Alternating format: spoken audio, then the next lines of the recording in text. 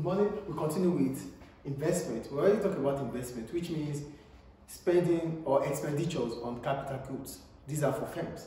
So today we want to talk about one of the factors that affect investment, which is the rate of economic growth. So what is economic growth? Economic growth is an increase in a country's output. So I wrote economic growth implies to an increase in a country's total output. So if the country's total output increases, that means there's economic growth within that country. So if an economy produces at the same level year after year, there will be need to increase investment beyond replacing physical capital. This implies that machines that were worn out will only be replaced. There won't be need for further investment. So the first paragraph is talking about if there's a constant rate in terms of production of goods and services.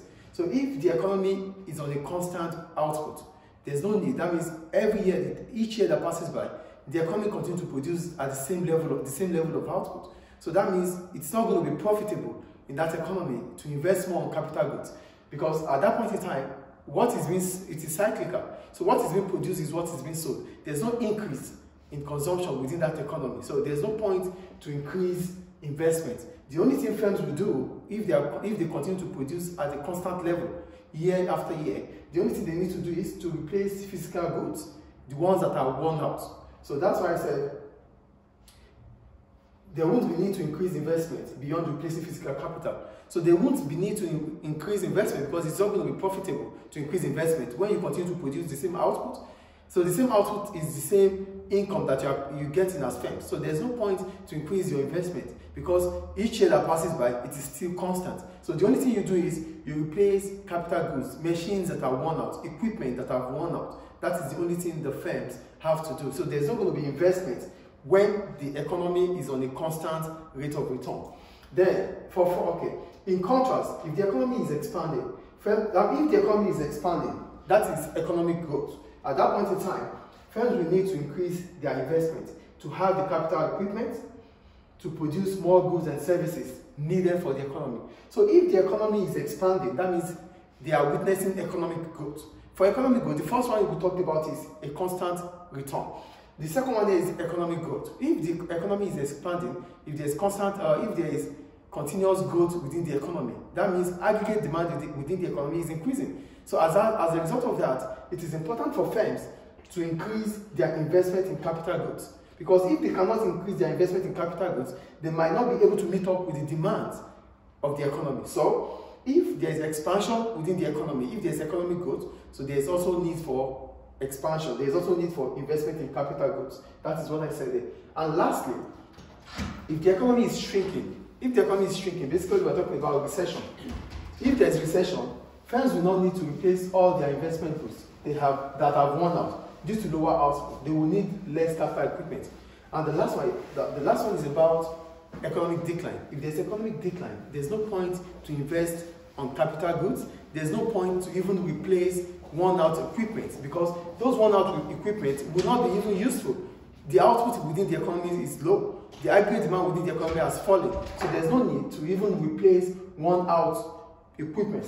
So due to lower output, they will need less capital equipment. So they won't need more capital equipment because the economy is in decline. So it's not profitable, it's not ideal to increase investment at this point in time. So there are three conditions here about economic growth. The first one is if the country continues to produce the same level of output year after year, there's no need to increase investment on capital goods. Rather, there's need to replace worn-out equipment so that they can meet up with the need and wants of the customers or aggregate demand. But if the economy is increasing, if the economy is witnessing increase in aggregate demand, there's always a point to increase investment so that the needs and wants or the demand for goods and services will be met by the firms. So investment will increase if there's economic growth. But if the economy is shrinking, if there's recession, that means there's no point to even replace worn-out equipment and there's no point to increase investment. Why is it so? Because there's what we call the accelerator theory. So that means investment is linked to income and output. So what we are saying in essence is this. There's accelerator theory because investment is dependent on income and output within the economy. If output remains the same, if income remains the same and output remains the same, there's no point to increase investment on capital goods. Rather, you only replace worn-out equipment. If the economy is witnessing growth, there's points to increase investment on capital goods. If the economy is witnessing decline or shrinking economy or recession, there's no point to even replace worn-out equipment as a result of lower outputs. So it means, based on all these analysis, there's what we call the accelerator theory. And what is accelerator theory? It states that investment is linked to changes in output and income. So whenever we need to talk about increase in investment, we have to check, we have to find out if output within the economy has increased and if the level of income within the economy has increased. So the formula for investment for the accelerator theory, we have the investment in period, investment in the time period equals to acceleration into yt minus yt minus 1, which is the change in the income, the real income at that time level. So look at how I wrote it. Investment time period equals to accelerator coefficient multiplied by the change in the real income during the time period. So where our accelerator coefficient is the capital output ratio. Our accelerator coefficient is what? The capital output ratio. So what does the capital output ratio mean? It means the amount of capital needed to produce a given level of, a given quantity of goods or services within the economy. That's what we call accelerator coefficient. So I wrote it here, accelerator coefficient is capital output ratio, which is the amount of capital needed to produce a given quantity of goods. So we have this.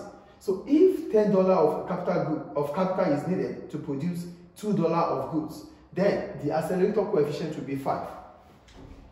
So we have our accelerator coefficient to be 5. So here, if $10 of capital is needed to produce $2 of goods, then our accelerator, the accelerator coefficient will be $10 divided by the output, $2, so which is $5. So this is accelerator coefficient. So let's assume that within that economy, the changes in the level of income has increased to 1 billion. So that means if the changes within the economy has increased to 1 billion, changes in income is now $1 billion. Let's say $1 billion. So if changes in income has increased to $1 billion, then our increase in investment will be the increase in investment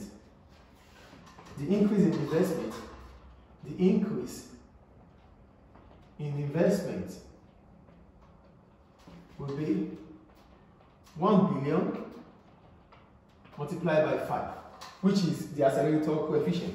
So that means investment in that economy will become 5 billion. So this is how we work it. So for accelerator theory, it only tells that investment, whenever we have to talk about investment, it has to be linked to income. So look at here, there's a change in income within this economy for around 1 billion. And the accelerator, that means that is the change in income. Then our accelerator, as according to what they said if $10 of capital is needed, that means we need $10 of capital to produce $2 of goods, which is the same as capital output ratio. See, this is our capital output ratio. So our capital output ratio is $5. So the capital output ratio, if the capital output ratio is $5 and the change in income level has become 1 billion, so it means 1 billion multiplied by $5 will give us the investment value in that economy. So this is how economic growth affects investment ratio. I think it's clear. So I'm going to quickly recap it. There's a constant economic growth. If the economy is not growing, it's not in decline and it's not in decline and it's not growing, that means it is constant. There's no need to increase investment. Rather, you replace worn-out equipment. If the economy is witnessing growth or expanding, there's need to increase investment. If the economy is witnessing decline through recession, there's no need to even replace worn-out equipment at that time because the output within the economy is low. As a result of these three analyses, it means that there's what we call the accelerator theory. And what is accelerator theory? It means that investment is linked to income and output. And how do we find it out? It is investment in the time period equals to accelerator coefficient multiplied by the change in the real income during the time period. So our accelerator coefficient is capital output ratio. And what is capital output ratio? The amount of capital needed to produce a given quantity of goods. So if $10 of capital is needed to produce $2 of goods, then our accelerator coefficient is $10 divided by 2, which is $5. So the accelerator coefficient will be multiplied with the change in the income level to understand the value of investment within the economy. So if the change in income level is $1 billion, then the increase in investment will be $1 billion multiplied by the accelerator coefficient, which is $5. That gives us $5 billion. Thank you. So the next class, we're going to talk about business cost, which is also a factor that affects investment.